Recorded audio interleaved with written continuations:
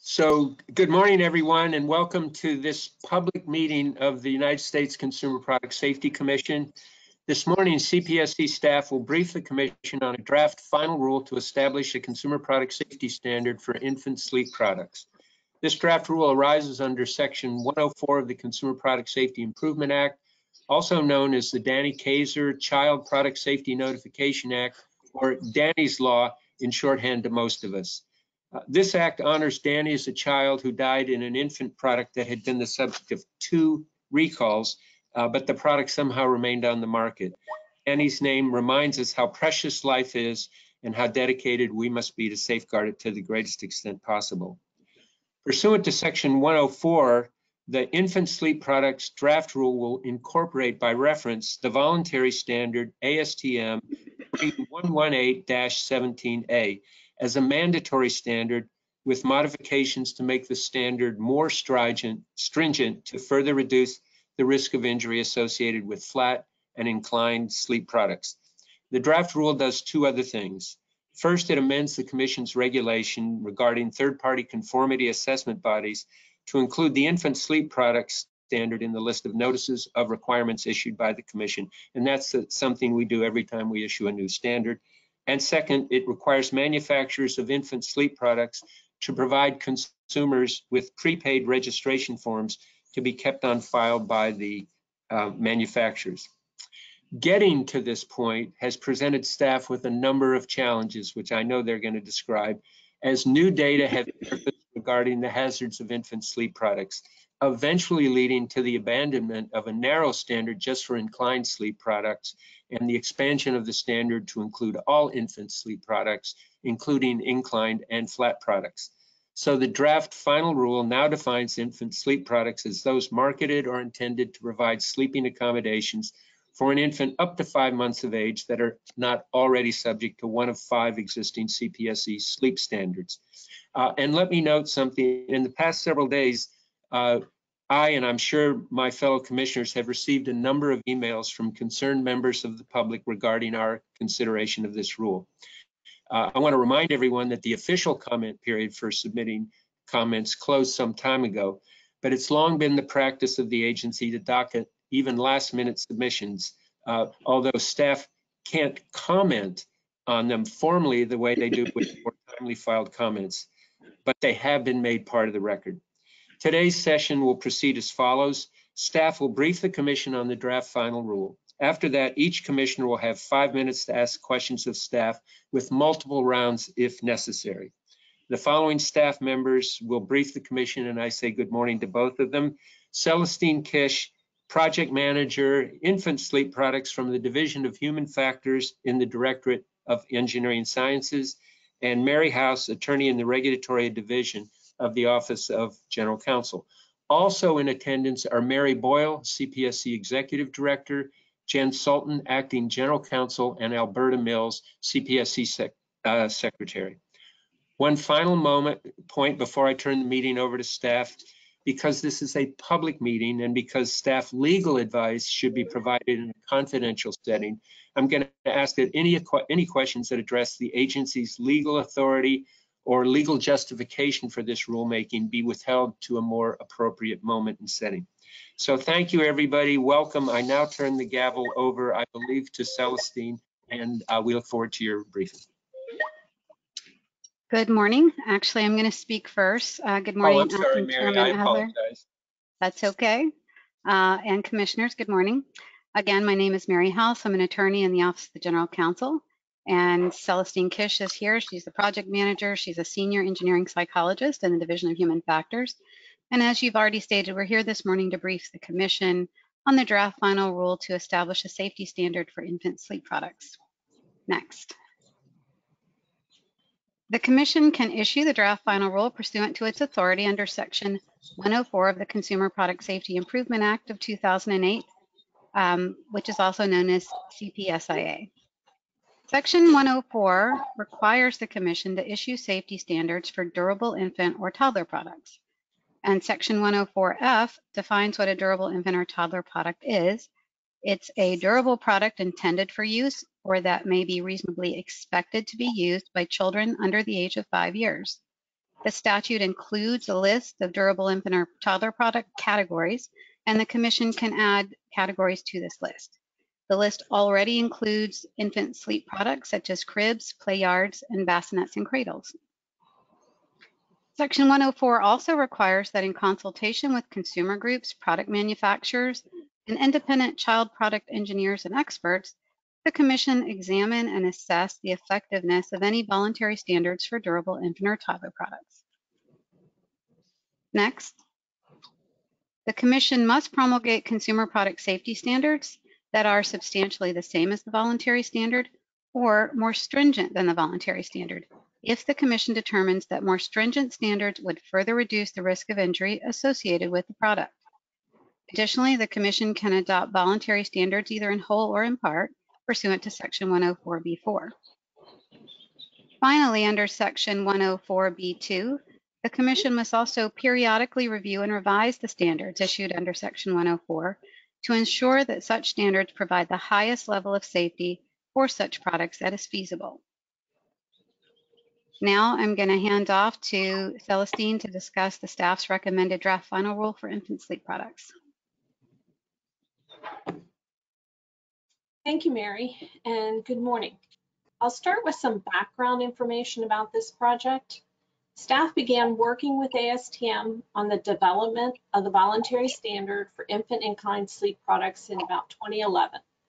And that was as a result of hammocks and other inclined products not being included in the bassinet and cradle standard.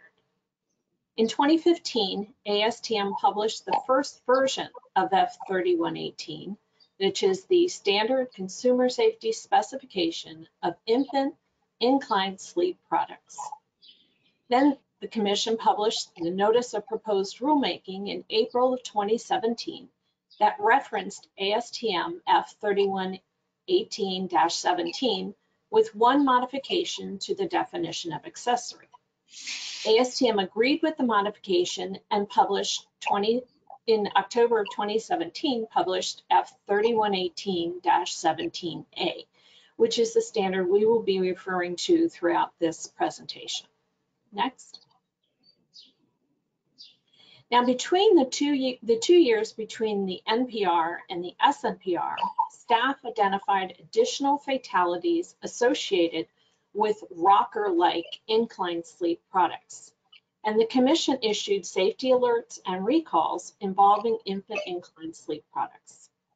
In addition, compliance staff contracted with Dr. Erin Mannon, a PhD in mechanical engineering with a biomechanics specialization. And she conducted testing to evaluate the design of inclined sleep products. Mannon's study concluded that infants in products with seat back angles greater than 20 degrees exhibited increased demand on their abdominal muscles.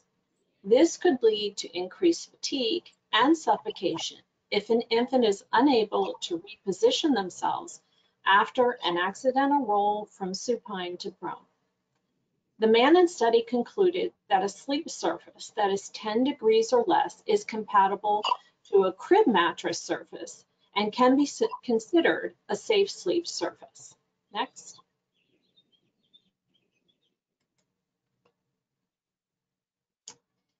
Staff submitted the draft SNPR package to the Commission and posted it on CPSC's website in October 16, 2019. The following week, ASTM held their biannual F15 Juvenile Products Subcommittee meetings, and therefore staff was able to discuss the package within multiple subcommittees, including inclined sleep products, bassinets, and in-bed sleepers. The SNPR references ASTM F3118-17A with significant modifications. Next.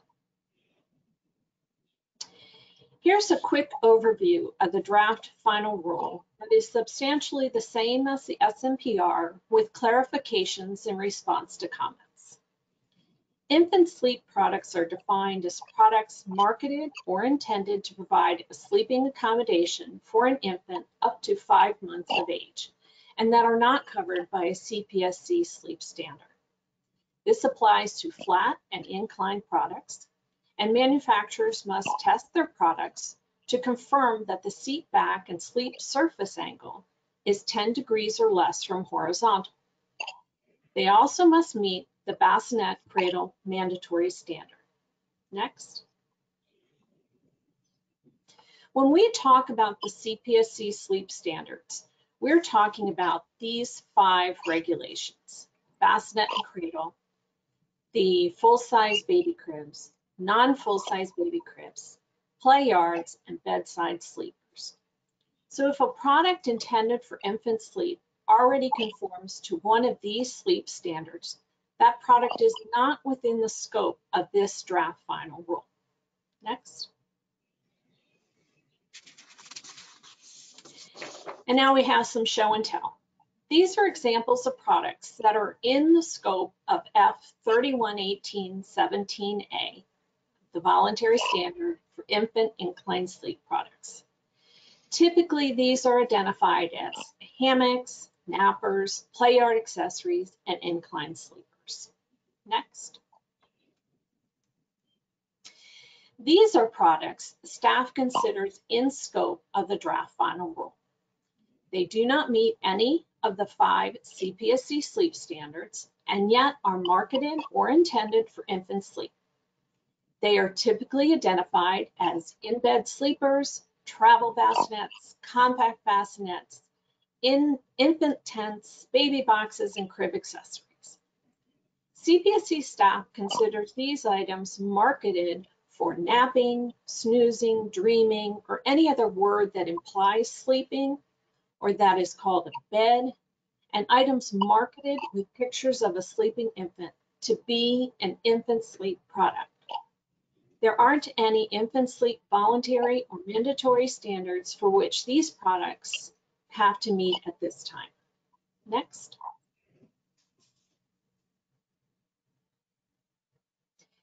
In the draft final rule, staff responded to comments received from the 2017 NPR and the 2019 SNPR. Numerous comments on the 2019 SNPR, such as the American Academy of Pediatrics, consumer groups, individual parents, expressed support for the SNPR. And this is because products covered in the draft final rule will be required to follow the AAP Safe Sleep Guidelines. As you can see in this list, other commenters raised questions about the topics, such as the scope and definition, to clarify which products will be covered in the final rule. They asked about the incident data and how safe sleep principles, such as bed sharing, are addressed in the final rule. Over the next few slides, I will explain how staff addressed the comments and how the draft final rule clarifies the SNPR. Next. First, I'll start with the data and hazard patterns. In the 2019 SNPR, staff identified 59 fatalities and 96 non-fatal injuries related to infant inclined sleep products. In this draft final rule, staff identified 10 additional fatalities and 17 non-fatal injuries. The hazard patterns are generally the same, and I'll get to that in a minute. Next. In response to the SNPR comments, staff identified 183 incidents and 11 fatalities associated with the use of unregulated flat sleep products, meaning those flat products marketed for infant sleep that are not currently subject to an existing CPSC sleep standard or a voluntary standard. There were also 16 non-fatal injuries. Next. In the 2019 SNPR, staff identified hazard patterns, and although the data distribution in the draft final rule varies somewhat from the SNPR, staff finds that the broader hazard categories are very similar to the hazard categories previously identified. As you can see, the hazard categories are listed in descending order of frequency, which is which is not always the same as the level of severity. You may not think of consumer comments as a hazard pattern. However, after the SNPR was published, we received reports consisting of consumer comments and observations of perceived safety hazards. There were complaints about the sale of recalled infant inclined sleep products, or there were inquiries about the April 2019 safety recalls of these products. Within the category of design, we identified 10 incidents that reported that infants rolled over fully or partially from their original supine position. The reports described infants as young as 1 month of age rolling over. Parents and caregivers who witnessed and reported some of the non-fatal incidents were able to rescue a distressed infant quickly. However, other infants died due to suffocation or asphyxiation. 8 incidents reported that infants developed physical deformations such as flat head syndrome or torticollis from extended product use. And 5 incidents reported that infants developed respiratory ailments due to growth of mold on their products. The other product-related category includes incidents related to instability. Products that were not completely or products that completely or nearly flipped over, or locking and latching problems where the sleep surface failed to remain in position. One of the 3 instability incidents was a fatality that occurred when a foam-type reclined seat tipped over and fell from the adult bed, trapping the infant underneath on the floor. The structural integrity category deals with reports of components breaking, such as rails or hardware or other unspecified parts. The electrical category only had 1 complaint, and that was related to an overheating incident. Now, the non-product related, an infant was placed supine in a rocking inclined sleep product with a blanket over his face, and then was found deceased in that same position. Unfortunately, staff has no information on the circumstances for the 5 deaths in this last category. There were also 2 reported injuries that simply described a fall, but no other information was provided. Next. Similar to the infant inclined sleep products, the hazard patterns reported for unregulated flat infant sleep products varied according to the type and usage pattern of the product. As you can see, these are presented in descending order of frequency, but again, that doesn't necessarily relate to hazard. So first we have a lock and latch. Reports in this category primarily related to the locking and latching mechanism that controls the opening and closing of a cover on a specific product. Some reports describe that the inability of the cover to open completely resulted in, some reports describe that the inability of the cover to open completely resulted in the product not lying flat. And a report for a different product describes a foldable sleeper not remaining flat, and in that case, the unit actually folded up with the infant inside. None of these reports mentioned any injuries. Now we have more consumer comments, and they're similar to the inclined sleep. They were consumers or safety advocates expressing concern about perceived safety hazards of a product, non-compliance with relevant standards that a product is being labeled as, and or misleading marketing statements about a product.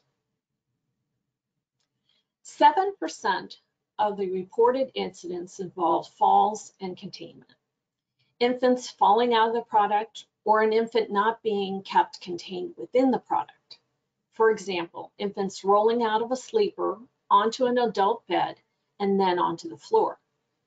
Another example is an infant falling out of a sleeper when a sibling jumped on the couch where the sleeper was positioned. The one fatality in this category involved an infant crawling or rolling. It was unwitnessed. We don't know how the infant got out of the sleeper, but ended up being trapped between an adult bed frame and a mattress. Instability, like falls and the containment, represented 7% of the incidents. The incident reports described some products with legs lifting up higher or leaning to one side, and other products having slipped off or flipped over from the adult bed or couch on which they were resting. Asphyxiation suffocation hazard. 8 of the 9 incidents were fatalities due to suffocation or positional asphyxia. The 9th was a near suffocation episode because a nearby parent rescued the infant. The products were compact bassinets, travel beds, baskets, and in-bed sleepers, one of which was being used inside a standard bassinet, and another was being used inside a play yard. All but one of the infants had rolled over from their initial position, either fully or partially. For miscellaneous, this category involved incidents related to mold or complaints about the quality of the product materials. And in this last category, staff could not definitively identify the issues involved.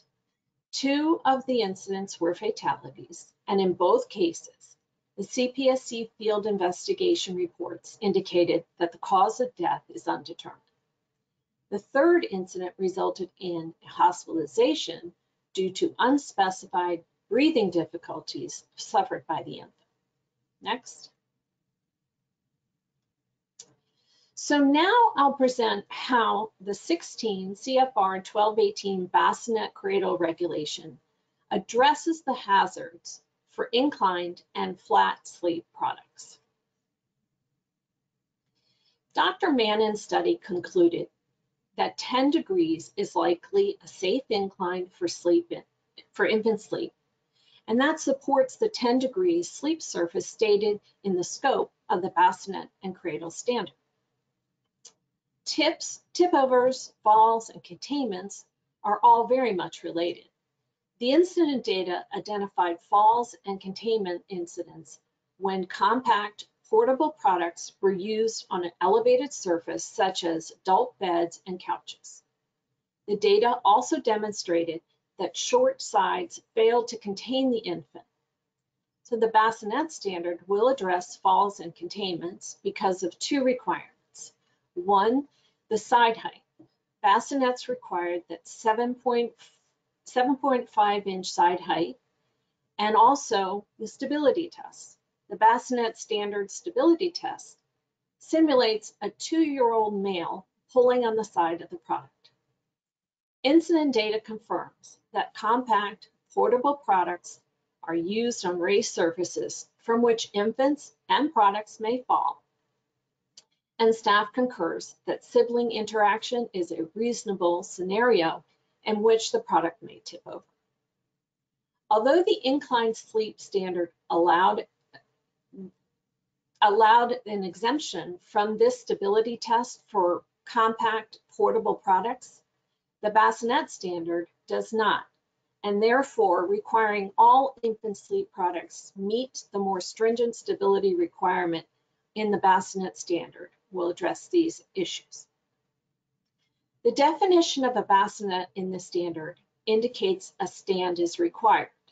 So staff considers this another feature to help with stability because of the stringent stability tests required. The bassinet standard and the inclined sleep product standard have similar structural integrity testing, but the bassinet standard is slightly more stringent. The bassinet regulation has 2 performance requirements related to locking and latching.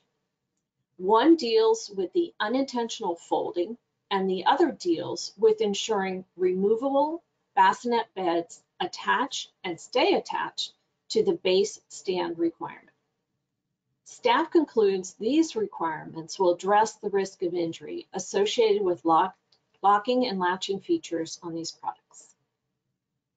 The overall performance requirements in the bassinet standard are intended to address known suffocation hazards with infant sleep and create a minimal safe sleep environment. Therefore, staff is confident in recommending that all unregulated flat and incline sleep products meet the bassinet regulation. Next.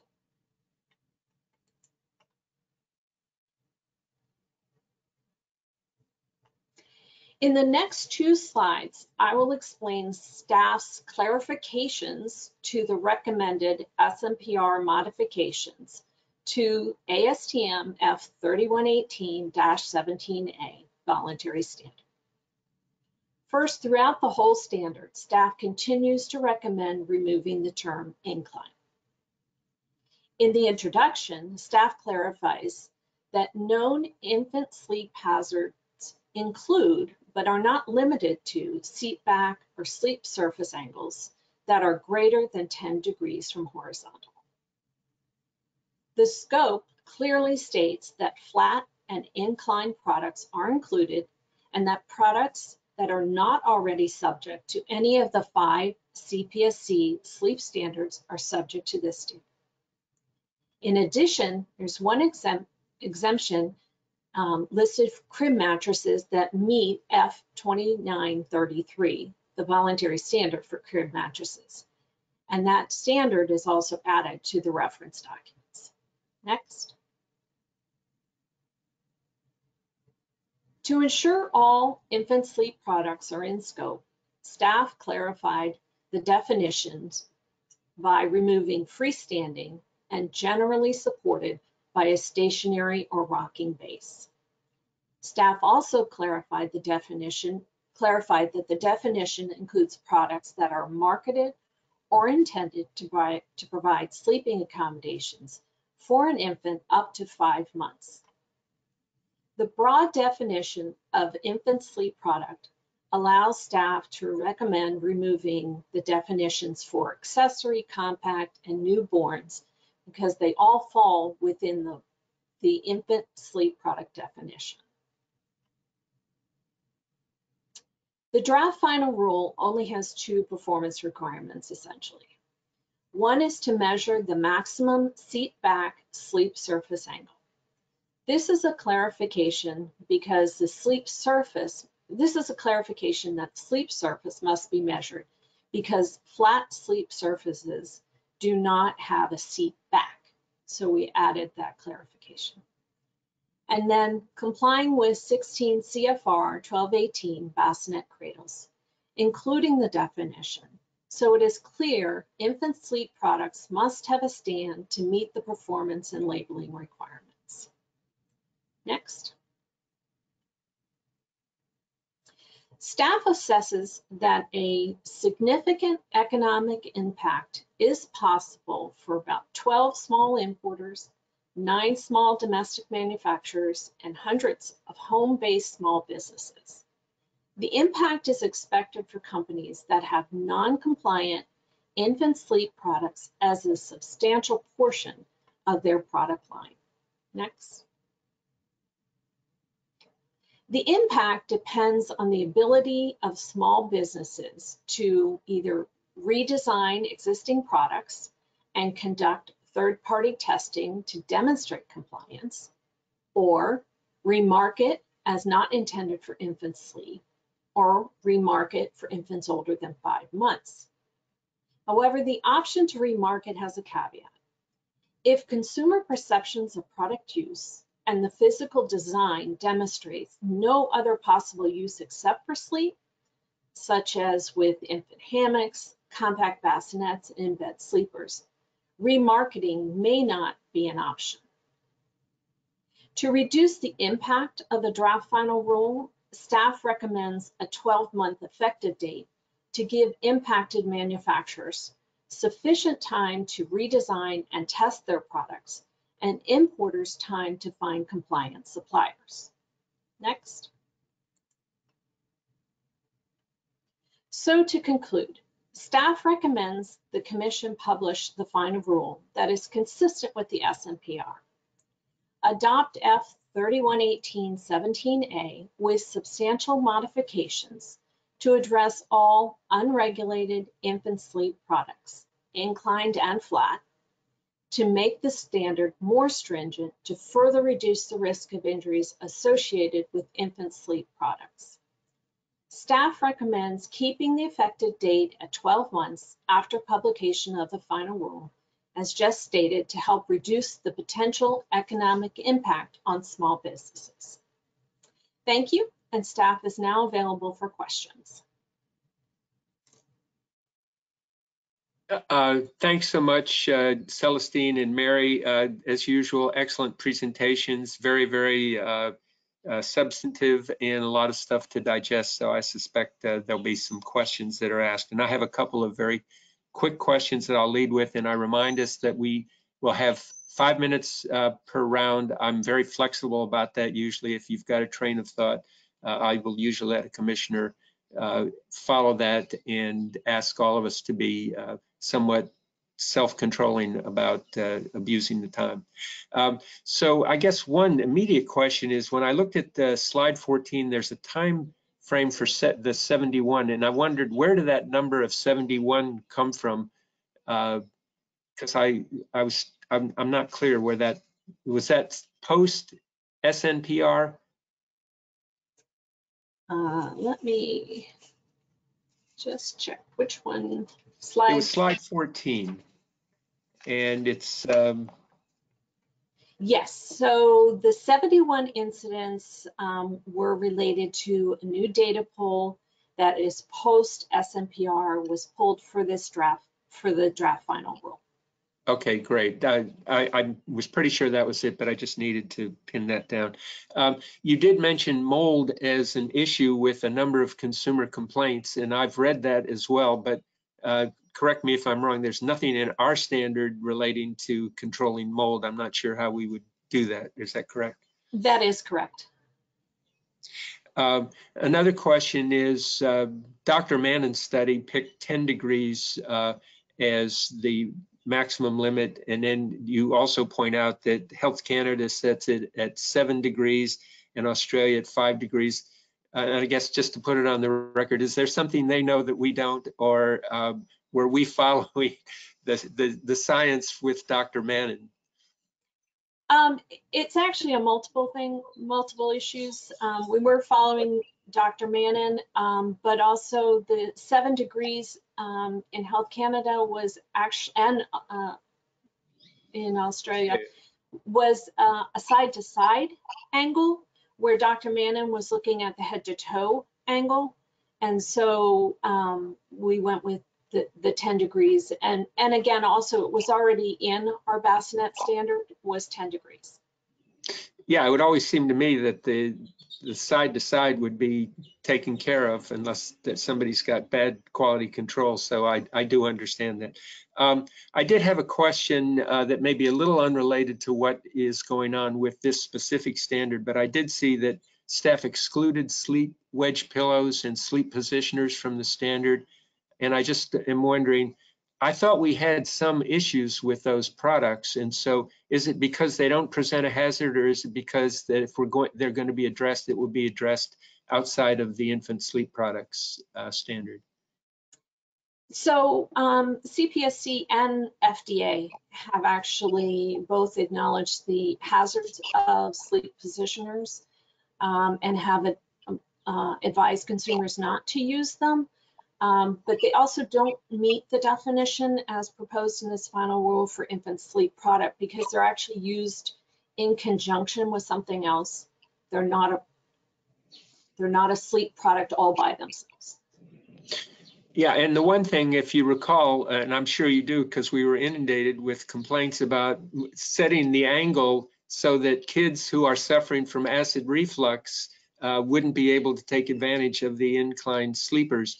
And I'm amazed to see that there might still be products that are sold as medical devices to address acid reflux.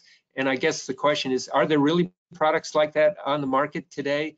because I can't say that I've heard of them, although I'm not immersed in FDA medical device regulation.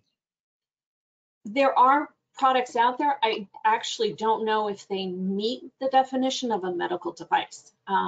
So there are, unfortunately, still sleep positioners available, but that's the extent of my knowledge on them. Okay, well, it's much more than my knowledge. So at this point, I'm going to stop my questioning. I will have further questions to ask, but now I'm going to turn to Commissioner Kaye to see if he has any questions or comments. Thank you, Mr. Chairman, and thank you to staff, Ms. House and Ms. Kish. I wanted to start, please, Ms. Kish, on the age range. And so first, a clarification. When staff proposes up to 5 months, if an infant is 5 months and a day, does that mean that that is outside the scope? Typically, ASTM standards and our regulations say up to 5 months. And so to answer your question, I would say it could include children through 5 months. It could include children up to the very minute they turn 5 months. It has to do more with their developmental abilities, and so it's within that 5 month range. I don't think a manufacturer would market their product to say 5 months and older, or it's a close 5 months. I don't know how else to answer that. Yeah, and the reason I ask is, as you point out, there are other standards, of course, where the upper age limit is delineated. And this has come up, for instance, in the tip overs context with age 5, and whether that includes children that are over than 5 before 6. And so I'm just wondering how folks would understand. And it does seem like there's some gray area in there for children who might be between 5 months and a day and the end of 5 months. And as you mentioned, marketing doesn't usually, I'm not aware of marketing usually including that age range, but I'm just wondering if there's a gap between things that might be 0 to 5 and things marketed for 6 up. So that's, I guess, at this point, more of a comment. In terms of the ASTM process, can you just walk, and you guys did a good job of this in the package, but could you walk us through during this briefing, please, a little bit more about how much consultation there was, and specifically on both parts of it, both what we used to call incline products and then also what you're calling flat products? Sure. So even before CPSIA went into effect, staff was working in the ASTM process, developing standards or renewing standards. Once CPSIA went into effect and these 104 rules, then we had to start working towards making them regulations. Staff was very active in the voluntary standards and had been consulting and participating in the actual development of the incline sleep standard, because it didn't even exist originally before CPSIA. And that came about because, again, they weren't included in the bassinet standard.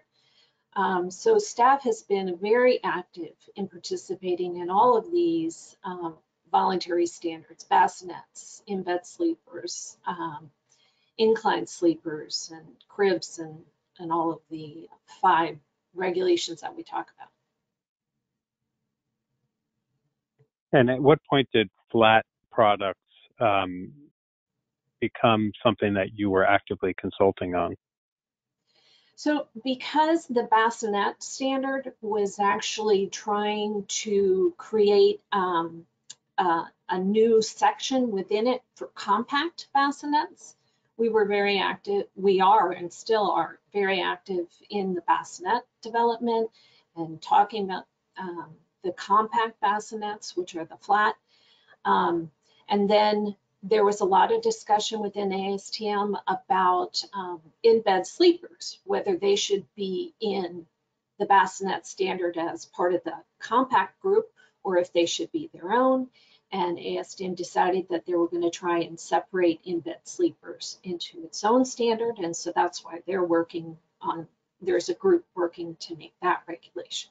So it's all been coming out of and going between the bassinet standard. I see. And presumably CPSC staff has been very active in these discussions the whole time and sharing data. Is that accurate? That is accurate, yes.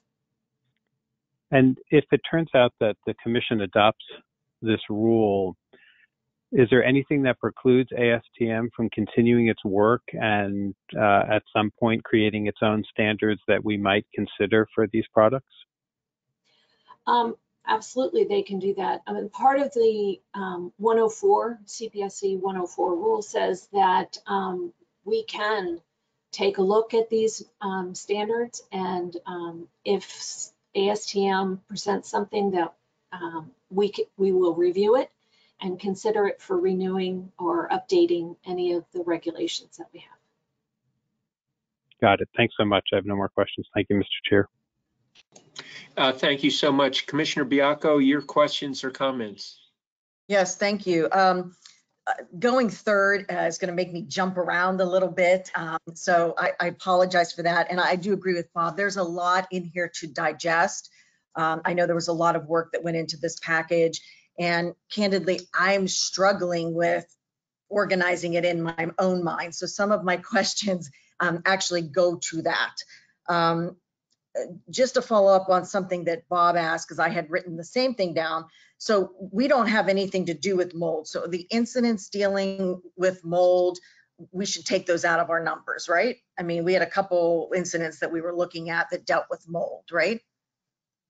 So the mold came up because there was one product that had a large number of complaints involving mold, and that company actually recalled their product because of the mold issue.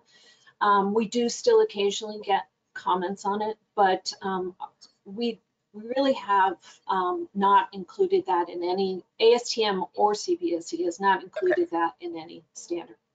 So to the extent we have the incidents that include mold, we should take them out of our numbers here, because I'm trying to sort through the numbers. I have a bunch of questions on the numbers. Okay.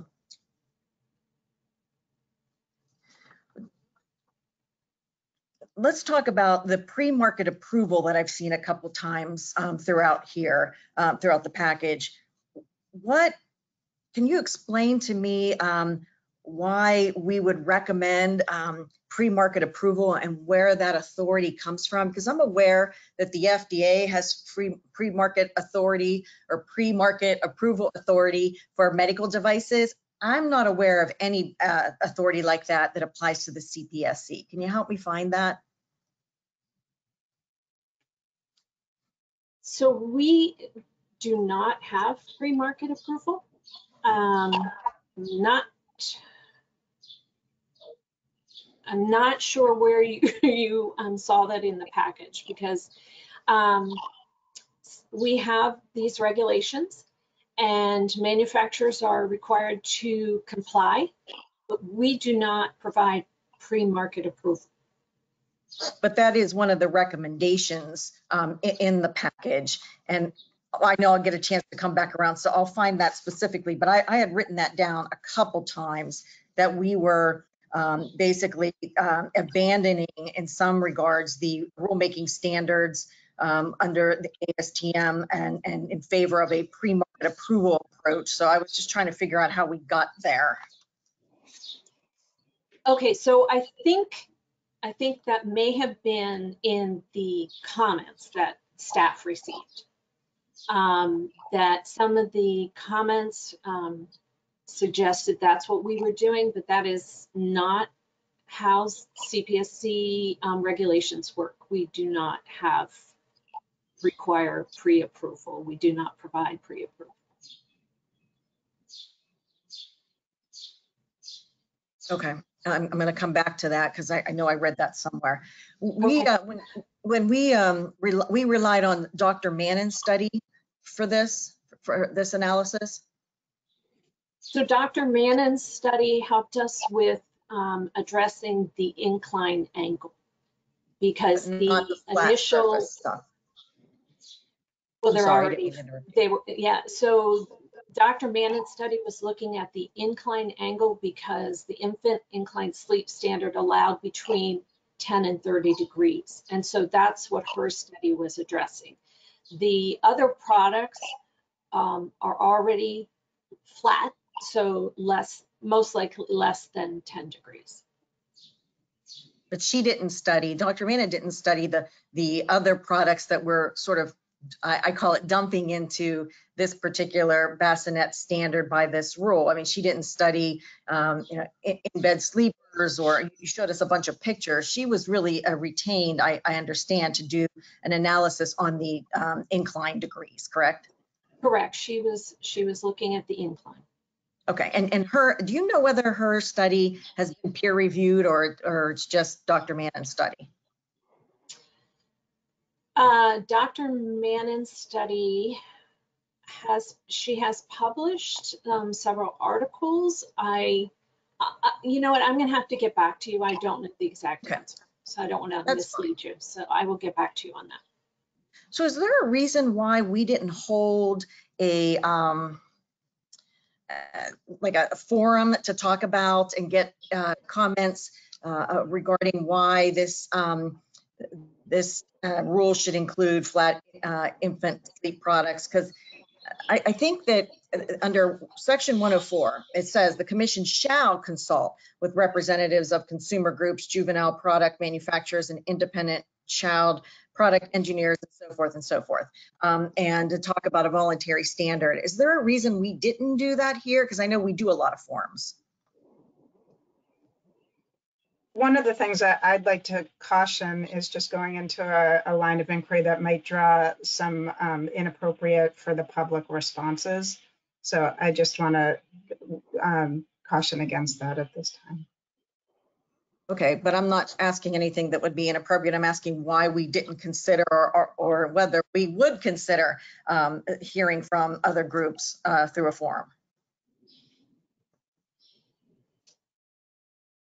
I can get back to you on that. I don't. Okay, yeah, I'll get back to you on that. Okay, I'm sure I'm done with my 5 minutes, so I'll let people move on and try to reorganize here. Thank you. Thanks so much, Commissioner Bianco. I'm going to make a stab at the pre-market approval, and I see Mary House is there, so she can correct me if I'm wrong. We don't have pre-market approval of products. We don't have the authority to do that. And actually, FDA doesn't have the authority to do pre-market approval other than for the class 1 products under medical devices. What we have is what I call quasi pre-market approval. When we have one of these 104 regulations, then before companies can market their products, they have to get third-party certification. So that was a compromise, if I understand correctly, when they drafted CPSIA, between giving us pre-market approval and not having any sort of authority. So what we have is this third-party certification. And I look to Attorney Mary House to correct me if I've misstated that. You're good. I don't know about the compromise part, but right. I mean, we don't have third-party approval. We have the authority to regulate and set performance and labeling requirements for durable infant or toddler products. So that's what the rule does. Okay, now I'm going to turn to Commissioner Feldman. Your questions and comments, please. Thank you. And I want to thank staff for their hard work on this rulemaking. Based on the length of the draft rule, it's clear that an awful lot of work has gone into this project. And the issues that we're discussing here today are important, but they're also complex. Protecting infants, frankly, it's a key reason why we all stood up and raised our hands to serve the American people in this capacity. So it's important that we get this right. I do have several questions. They almost entirely relate to the legal analysis provided in the legal memo dated May 14th, 2021. And given that my questions relate to the legal analysis and the conclusions that the acting general counsel has reached, I believe that discussion needs to take place separate from the public discussion that we're having here to preserve confidentiality. So I guess I do have the advantage of going last. Pursuant to the decision-making procedures, I would request that we enter executive session so that we can discuss the legal issues and analysis that are associated with the final rule. Do you, I hadn't been alerted that that was something that you had in mind, but we can certainly have staff consult with you about your legal questions. I'm not sure going into executive session is the appropriate thing to do at this point. But this matter involves complex matters of both fact and law, as evidenced by the lengthy legal memo that we received. It's 27 pages. The memo raises serious and significant questions and issues that we as a commission should consider as a commission prior to moving forward with the final rule. Having an opportunity to consult with staff is great, but that really makes this then just half a briefing. Well, it makes it half a briefing for you. I'm not sure it is the same for the rest of us, and I certainly believe that you should get your questions answered. I'm not sure that going into executive session is the way to do that, but let me think about that for a second. But doing it that way and not going into executive session, one, under the DMPs, if any commissioner wishes to discuss a confidential or legal information related to an agenda item during a public commission, the commissioner shall request to enter the executive briefing session. The commission then shall enter a closed executive briefing session upon such a request. So this certainly isn't out of the norm. Well, it actually may be out of the norm, but they may be consistent with the decision-making procedures. And as I think about it, I have no problem with going into a brief executive session after we complete the public session. So please muster your questions, and you should be able to ask. I'll hold for a second round if that's what the rest of the commission wants to do.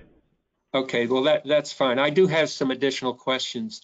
I noticed that staff hypothesized that the number of households with newborns that own in-bed sleepers could be as high as 25%, which represents about 1 million units a year. And based on the comments, I have no doubt that lots of people bed share, but I'm surprised at the large estimate of the people who actually buy and put kids into sleepers. I know these are numbers you're contemplating. They're not numbers we've derived, but I'm curious, do you really think there are that many in-bed sleepers that are sold every year? I am actually going to ask Susan Proper, who is our economics representative on the team, to answer that question. So if we can get her on camera. Okay, yeah, in 10 seconds or less. I don't mean to dwell on, but I was curious. Okay, so yeah, that's a pretty good estimate because we came at it 3 different ways, as you'll see in the briefing package. A public commenter said that the units sold were 500,000 to 1.5 million, which was consistent with CDC and our own durable products survey on exposure on how many people said that they bed shared. Okay, that's really fascinating. Shows, my son is almost 40 years old and life has moved on, and so infant products have. I did want to talk about the bed sharing because I think you saw we got a number of comments from people who feel very, very strongly about bed sharing. And on page 115 in the briefing package, you cite a study from the UK about the reasons why parents bed share. And I thought those were exactly spot on, the reasons that friends of mine who bed share, who are willing to admit it, why they did that. And so I see the benefits of bed sharing, but one of the reasons staff is so cautious about these in-bed sleepers is because of the hazards. And Celestine, would you mind sort of walking us through what you identified as some of the hazards of bed sharing as opposed to bedside sleepers? Sure. So the data in the briefing package included incidents involving infant sleep products. And what we found is that there are numerous bed sharing deaths that occur in adult beds. such as overlay desks, soft and loose bedding, suffocation in pillows, and bed mattresses, adult mattresses or entrapments. So that's this general category of bed sharing. And now they don't all involve in-bed sleepers. It's just the whole bed sharing data that we're aware of. And that not all of that data was in the package because we were focused on the products. But we know that these deaths occur, and therefore you could see in the data in the epi memo that these products tipped over and fell out of the bed, that they didn't contain the child and the child was able to get out of the product and suffocate. Products were rolling over and found in prone positions. So these are the hazards that we see in bed sharing with and without an in-bed sleeper. Yeah, and just to follow up, it does seem to me that a well-constructed, very close bedside sleeper would provide a lot of the same benefits that the in-bed sleepers. Do we have any studies, I don't even know what they would say, that show the benefits of bedside sleepers? You know, I'm not really aware of any studies about bedside sleepers, but that is definitely staff's position, that a bedside sleeper gives the infant their own space, but right next to the bed. The baby is no longer between both parents. The baby has own space right next to one parent on the side. And that's certainly the direction that staff recommends for parents who want to bed share. Clearly we understand that there is a large population of people who want to bed share. And that's why we offer up the bedside sleeper as an option. Yeah, intuitively, it makes sense to me that the bedside sleeper would provide a lot of the same benefits. Those are my questions for the moment. Commissioner Kaye, follow-up questions or comments? Thank you, Mr. Chairman. Ms. Kish, I just wanted to follow up on one of the exchanges you had with Commissioner Biacco about the consultation. And Commissioner Biacco read the language in Section 104 about the requirement to consult and the various parties with whom we are supposed to consult and required to consult, and then asked why we hadn't done a forum. I just want to clarify that the consultation that has existed factually, that's the ASTM process. Is that correct? Meaning the same process we have followed with regard to consultation from the beginning of CPSIA, that's the process that was followed here? Correct, absolutely. Staff has been very active in the ASTM meetings and development. Thank you. And then on the pre-market approval process, just to make it clear, there's nothing in the package that staff is recommending on pre-market approval. What you're talking about is the response to comments, meaning some of the commenters have viewed this proposal as pre-market approval, and staff is saying that's not accurate. That is the context in which pre-market approval has arisen in this package. Is that right? I believe that is correct. I'm going to look into that and make sure that and provide a full answer to that, but I believe that is correct. That is correct. But clearly, we received a comment on that, and we answered it.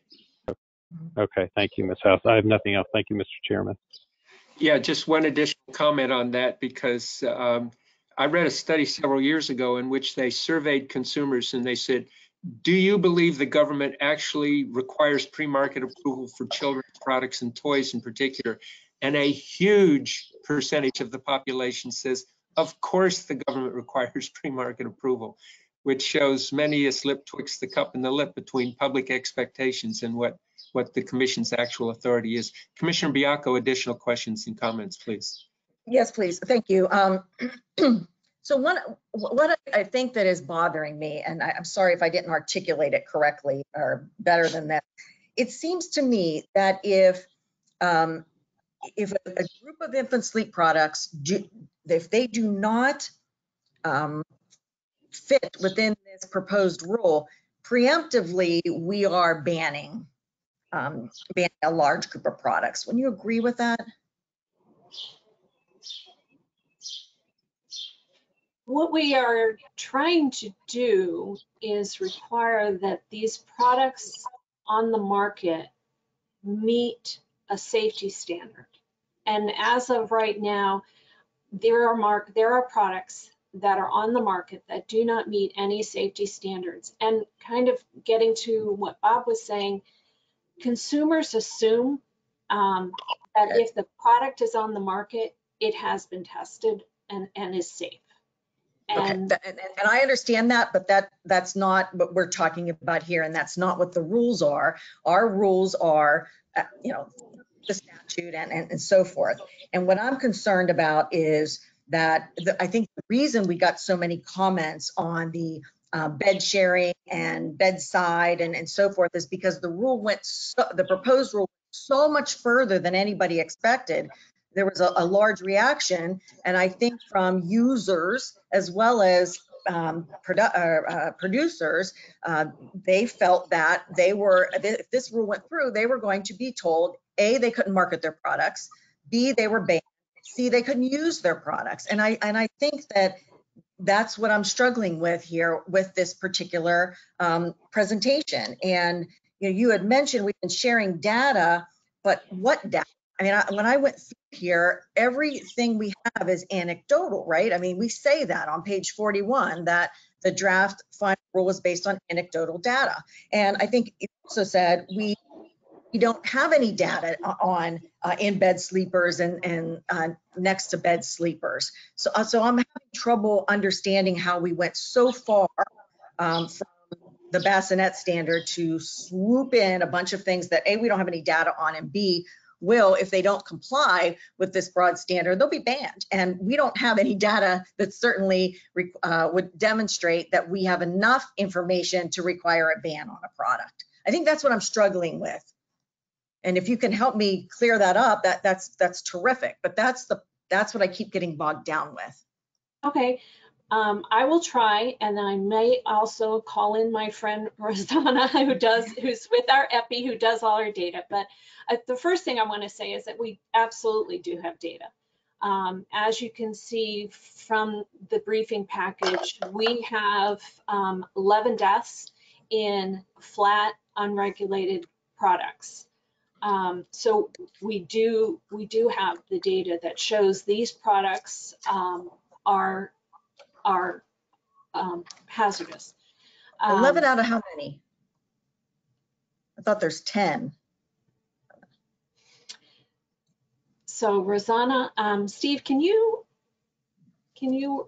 get Rosanna camera and mic on? Sorry. I know she can go to the data much faster than I can. Just tell me, because I'm looking on, I think I'm looking at the inclines, but on these, on the flat products, there's 11 fatalities during what period, and based on, I think you said there was one where the child had the blanket over their face. I mean, even if we had 10, I'm not sure that's enough to preemptively ban a product. Well, and I would say we're not banning the products. We are telling them how to redesign their products so that it meets these minimal safety standards that we know that are in bassinets. So we know that bassinets meet requirements that have addressed these hazards previously, and so that's why the bassinet standard is what staff is recommending. And I understand that, but the in-bed sleepers and the side sleepers, a lot of these products aren't bassinets. So to ask them to take their product and redesign it into something that fits into your standard still has the same effect, that they can't sell the product as is. Now they have to change it and get into a different line of business, if you will. Well, we are changing it for the safety of the infants. So well, I understand that, but but please understand, I'm not trying to beat you up here. I'm just trying to understand how we got so far. I was surprised when I read the package how broad it got, and I didn't see the breakdown or the support from Dr. Mann, and I didn't see any of that done with regard to the products that I saw dumped in. And I'll ask one more question on the bedside sleepers and let somebody else talk. But I didn't see anything in here, but I did get a lot of comments from people who were very upset over this proposed rule that would stop them from effectively bed sharing. And I would think that that would affect a particular socioeconomic group. And I wondered if we looked at that. I mean, there are some groups that would affect more than others, maybe disproportionately, and I didn't see that addressed in here. I don't know if I missed it. So I just want to make sure I'm getting your question correctly. The in-bed sleepers, which are used by bed sharing families, they may or may not be used. I mean, bed sharing families may choose not to use anything. And just like AAP, staff agrees that that is a potentially hazardous scenario. And so what staff is recommending is they use it for the top choice for me is just to say a bedside sleeper, which meets one of our regulations and is very similar to a bassinet, actually, because it has to meet the bassinet standard. So in-bed sleepers are the concern because because those products do not meet any regulation. Okay. I think, all right. I hope that answers your question. It doesn't, but I'll let somebody else go next. Well, I can try and come back. I'm sorry, I saw Rosanna come on. If she's still available, if she had a quick bit of information she could share, that would be fine. If not, we'll move to Commissioner Feldman. Sure. The Yeah, products. So go ahead. Go ahead, Susan. Sure. The products that are covered in the scope of this rule overlap the prices for compliant products. For example, a bedside sleeper sells for as little as $100.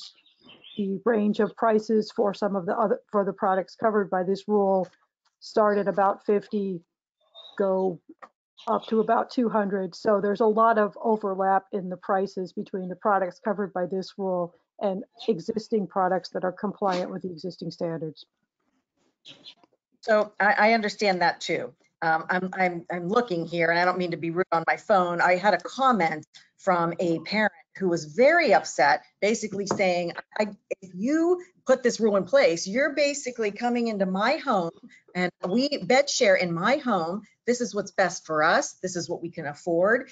And, this rule would necessarily impact that negatively. And my question was, did we look at whether some of the underserved communities or whether the diverse communities would be hit harder by this rule than others? And it just seemed to me, based on that, the comments I received, that could be an issue.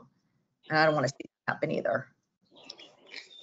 And that's fine. If we didn't do it, that's fine. I just wondered based on that comment. Well, thank you very much for that question, comment. It looks like Dwayne Boniface wanted to weigh in for a second. Yes, and I'm doing somewhat a little bit on behalf of Rosanna, who had some audio difficulties. Okay. With the last question first about looking at the availability of products and so forth, we did take a look at that issue. We know that there was extensive interest in the in-bed sleepers for example, baby boxes is another example of very inexpensive products that could be acquired. We took a look to make sure that and captured in the staff briefing package is discussions of that as what Susan was mentioning, that overlap. We found many products, for example, on the bedside sleepers that were at or below infant sleep or in-bed sleeper prices. Okay, I'm not talking about prices though, Dwayne. I'm talking about if a product doesn't fit into this standard, it is going to be, you can argue the point, but effectively banned. And if somebody is not able to get a product, the prices don't matter. If they want a particular product that doesn't meet the standard that they're using now or a practice that they're using now, they won't have any access to they'll have to go to something else. And that was my concern. Okay. And I think you've articulated that very well. I'm going to turn now to Commissioner Feldman. Do you have additional questions or comments? I do, and as I said earlier, most of my questions I would like to address in closed executive session, and I'm glad that we're going to turn to that after we're done in open session. But maybe if we have the technical capability, I still have to ask Steve McGugan how we would do that. But well, yes, we've had the technical capability to do any number of closed briefings previously, so I don't see that. Yeah, I don't doubt that. I'm just saying, given the exact platform that we're using right now, it might be that he would have to send a new invitation for us to join in a separate executive session, and we just need to consult with him. But again, to circle back to Dana's line of questioning here, I'm still not hearing an answer to this specific question. Did staff look at socio-economic and cultural considerations and the impact of the final rule on those? And if so, what did you look at, and where are those findings? I would say that we will get back to you with more information on that, because I don't want to misspeak. So I will get back to you with that answer. Okay, so that's a yes or a no? We looked at a variety of things, and that's what I don't want to misspeak and say the wrong thing right now. So I will prepare an answer and provide that for you. Okay, I appreciate that, and I look forward to seeing that response. Following up on a line of questioning that Commissioner Kay was engaged in the first round. Listen, I understand that CPSC and staff has been engaged with ASTM in the subcommittee on a rolling basis, an ongoing basis for some time now. But I also didn't hear an answer to the specific question of, exactly when the discussion shifted from inclined sleep to flat products. When did that shift occur? Well, I would say, as we addressed in the SMPR, when staff recommended and the commission published the SMPR, throughout the package, we said we were removing the term incline because the incline was the hazard, and therefore we were removing the incline and including all products that were for infant sleep that did not meet one of the 5 CPSC regulations.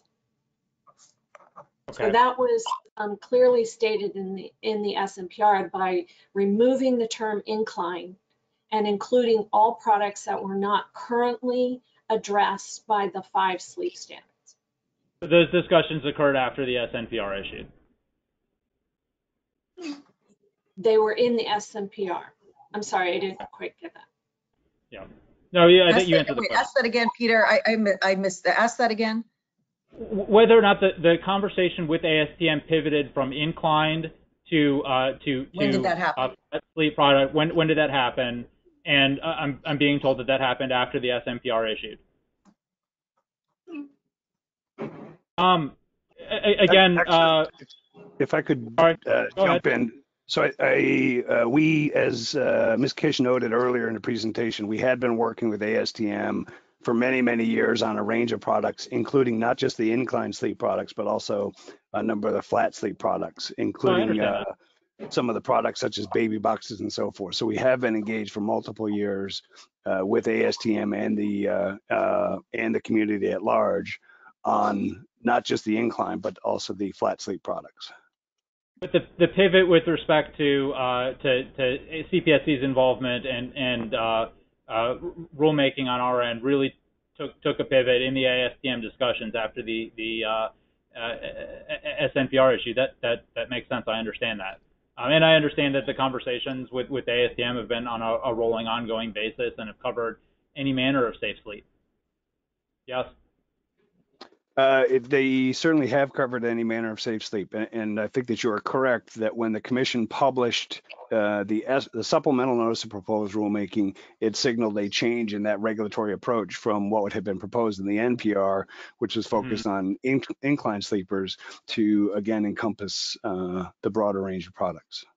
That makes sense. And I want to be respectful of time. We've had any number of stakeholder forums on the incline sleep issue. Yes. Have we had a CPSC stakeholder forum that focused on flat?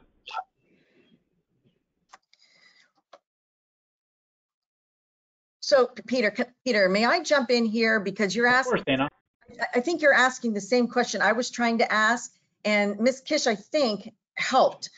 You mentioned we removed the incline, and that was done after the SNPR was issued. The SNPR asked for comments on incline, not removing the term incline. So we really haven't gotten comments or public comments or input on the removing the incline part, I think is what happened. And that's why I'm struggling with that issue. Is that right? In the SNPR, we did specifically ask questions about how the term infant sleep product would impact other products besides the inclined sleep product. So we did ask a number of questions related to the flat products. Okay. Is that what you mean? But our SNPR included incline. We didn't remove the concept of incline until after that was already issued. So the if I might, that was the purpose of the SNPR. Yeah, if I might, that was an issue specifically raised in the SNPR. So I think if the issue is the legal sufficiency, I'm quite comfortable that the legal sufficiency has been met. But if I understand, no, it's not legal saying sufficiency that I'm challenging. Yeah, as a policy matter, did we hold sufficient consultation? And that's something that I know staff is constantly consulting on, but that's something that you can get back to us on. But what I'm struggling with is, I think Ms. Kish said they removed the term incline after the SNPR was issued, right? No, the SNPR is where we remove the term incline. That's the whole SNPR package. That was the basis. It was removing inclined and including all sleep products that were not already covered by one of the 5 regulations. And I'll just supplement that there are a number of comments and responses, and I'll point to comments 4 through 7 or so that get at this issue in some detail. Well, they get at the issue, but that's different than sweeping all other sleep products into this rule. There are 2 different things there. But sorry. Okay, I'm done. I'm sorry. Okay, yeah, these are issues that couldn't be fully discussed when the commission comes to a vote, and they're certainly issues that can be explored further. And thank you for raising the issue. I just want to make sure that we've got any and all questions that commissioners want to ask during this briefing. I still had just 2 more questions, and Sure. I'll be brief. So following up on one of Dana's earlier questions with respect to the Mannon study, Ms. Kish, I know that you promised that you'd get back to us with whether or not it had been peer reviewed. In doing that, can you also provide a list of who was on the peer review committee? I will include that if I can get that from Dr. Mannon. Okay, thank you.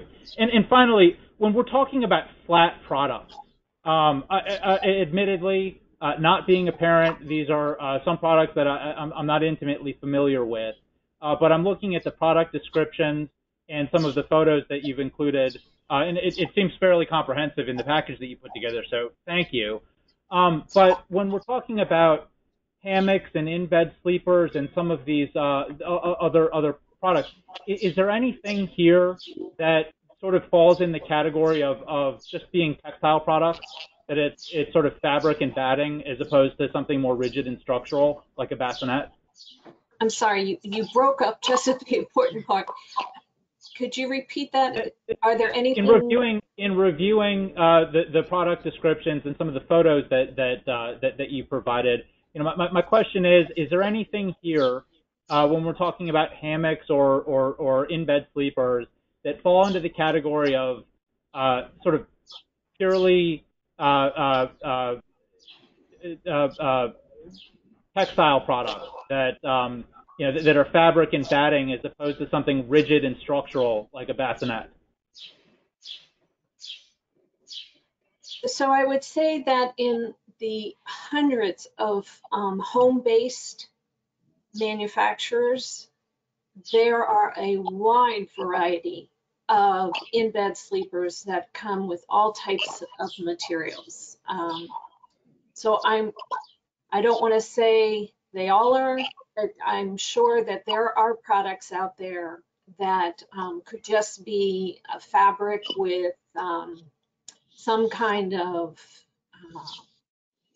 puffy side or pillowy side that they have created. Okay, I appreciate that.